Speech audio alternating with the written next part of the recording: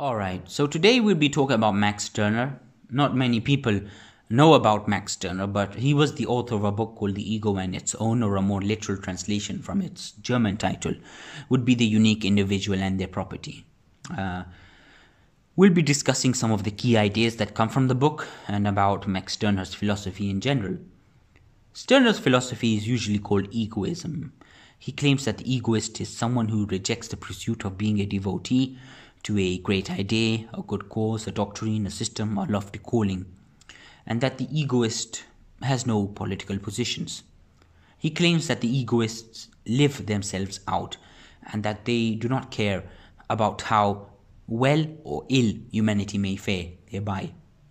According to Stirner, humans are driven by egoism in the sense that they are self-interested. He finds that we as individuals should act in the ways we see fit without any sort of restriction. Stirner says that I am everything to myself and I do everything on my account. Or he also says nothing matters more than me.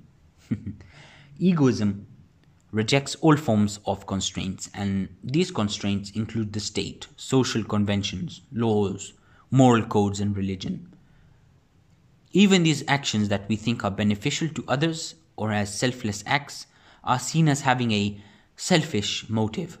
Sure, egoism can accept these selfless acts because it could say that, these behaviors benefits an individual's self-image. Things such as the notion of the state, property as a right, natural rights, and the notion of society, these are just spooks in our minds, according to Stirner.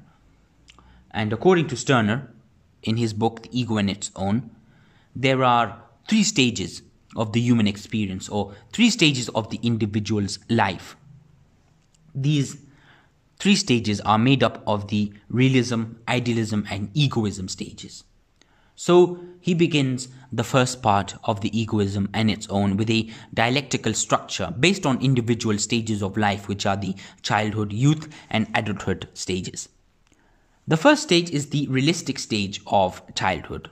Children are constrained or limited to material and natural forces, such as their parents in this stage. And then freedom from such constraints will be achieved with what Stirner calls the self-discovery of the mind. As children discover their mind, as they explore their mind, they also find ways to get across these limits. They become more determined and more cunninger, and of course more naughty. Then next comes the idealistic stage of youth, and along with it comes these new internal sources of constraints or limits, because the individual becomes enslaved once again. Poor people. What do they become enslaved to? They become enslaved to the spiritual forces of conscience and reason. Then adulthood comes along, and so does a more developed egoism arises. Now we're talking about the egoistic stage, the adulthood stage. And here individuals can then escape the material and spiritual limits, and they can learn to value their satisfaction above anything else. Stirner sees this dialectic of individual growth as similar to historical development. And as we had said earlier, there are 3 stages of individual growth. So realism, idealism, and egoism. And the same can be said for historical development. So in this case, in the case of, realism, we can look at the ancient and pre-Christian world. And then for the idealistic stages, we can observe the modern or Christian world. And then for the egoistic stages, we can try to observe the future world. Of course, he talks about these historical developments, and Stirner tries to explain what each stage of these developments bring, or what they have done so far, or what would happen. Stirner views the modern world as a failure to outgrow these religious modes of thinking. Despite the modern world making these absurd claims to have escaped the hands of religious thought. And while Stirner does not talk much about the ancient world, he does claim that the ancient world contributes to the genesis of modernity. He says that the historical development of modernity largely revolves around the Reformation period. Now, just to explain what this Reformation was, I will read this paragraph from the National Geographic website that sums it up quite well.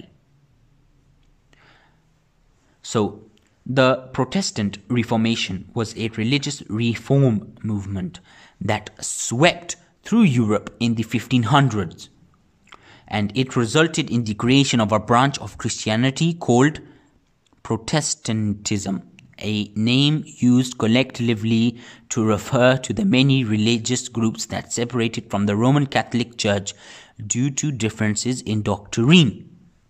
So, this beginning of modernity due to the Reformation, this shift from Catholic to Protestant, according to Stirner, is not a liberating movement at all, was not a liberating movement at all. Instead, it's an extension and amplification of the domination of spirit. This reformation increases religious control over individuals because it refuses to recognize the difference between the spiritual and the sensual. The Reformation period had given even more power to religious belief, and it made it a more personal thing. It made religion a more personal thing. It had created an internal conflict between natural desires and religious conscience. This Reformation only served to further enslave Europeans under the spiritual ideology. In the words of Max Stirner himself, the Protestants has put a man in the position of a country governed by the secret police. The spy and eavesdropper, conscience, watches over every motion of the mind, and all thought and action is for it a matter of conscience, that is police business. So the Reformation period had extended religious control. It increased the bond between individuals and religion. It never liberated anyone, but it just expanded that realm of religious control, and Stirner sees the modern world as something that creates religious modes of thinking rather than getting rid of such modes of thinking. And then we have the egoistic future, which is obviously forward-looking, and Stirner seems to be hopeful of this egoistic future. He seems to be a bit optimistic. Maybe, he claims, we could be liberated from the domination of religion. Stirner views this developing historical relationship between the individual and society as a series of parallels that are made to show egoism as the answer to a more advanced civilization. So, in order to have a more advanced civilization, according to Stirner, he sees the answer within egoism. Stirner sees this concept called ownness to also be a feature of a more advanced stage of human personal and historical development. Stirner describes this ownness as ownness includes in itself everything own and brings to honor again what Christian language dishonored. But ownness has not any alien standard either, as it is not in any sense an idea like freedom, morality, humanity, etc. It is only a description of the owner. Thus, in the words of Stirner himself. Egoism is properly understood with what Stirner calls ownness, and this ownness is to own yourself. It is to rule yourself, to govern over yourself. And this ideal works from both sides too. So it's not just to escape being controlled by others and other things, but to also escape being dragged along by our appetites, by our desires too. So what Stirner is saying is that we should create an ideal of emotional detachment from our appetites and ideas, and that this ownness is seen as the most important good that conquers all other goods. Stirner seems to value this individual self-mastery above everything else. So that pretty much sums up that part. From here on, I just want to explain some of Stirner's thoughts on specific things, to suit that concept of food for thought thing we have going on here. So the first thing I want to bring up is Stirner's view on the self. And Stirner views the self as something that is not fully comprehensible. He calls the self a creative nothing, and that the self is just an endpoint to language. For example, if I call you John, it's not because you are a John, it just means you, for which I have no other words. And this is a sort of endpoint for our world of phrases. Okay, fine. The self is not comprehensible and it is an endpoint to language. But what is this creative nothing that Max Stirner speaks about? Well, the creative nothing is Max Stirner's way of speaking about himself. This creative nothing is Max Stirner's way of speaking about himself, but as a non-conceptual thing. And that non-conceptual thing transcends the realms of language and words. Or as Max Stirner quotes, I equal I, or the nothing out of which I, myself, create everything as creator. We could say that if we are conceptually nothing, then what we are doing is that we are creating ourselves from our non-conceptual existence by using conceptual manners such as lingual, written, symbolic matters, and we use the conceptual manners that best describe our non-conceptual experience with the world. Every conceptual determination is a conceptual idea that tries to determine what we are, but these things cannot fully conceptualize what any of us actually is. Now somebody might ask, okay, then what the hell am I? Come on, man. So Stirner would say that you are anything. You are not something we can conceptualize. Not a word, not a symbol, you're not an idea, but that you are much more than these things. You are unique. Or, as Tyler Durden would say, you are not your job. You are not how much money you have in the bank. You are not the car you drive.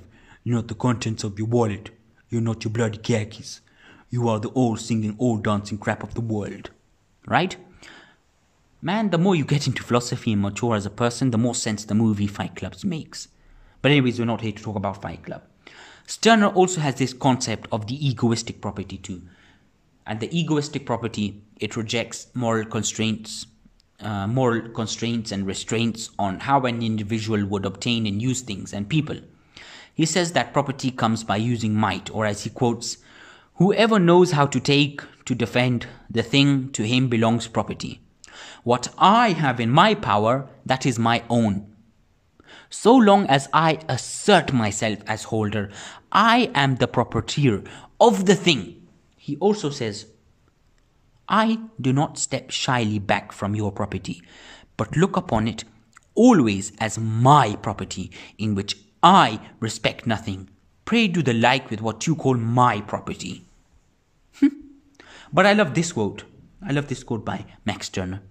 Might is a fine thing and useful for many purposes, for one goes further with a handful of might than with a bag full of right. All right.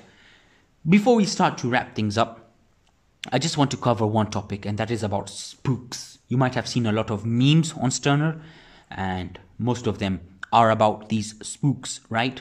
Well, Stirner views most commonly accepted social norms such as the state, the property as a right, natural rights, and the notion of society in general to be illusions or spooks, like a ghost in our minds.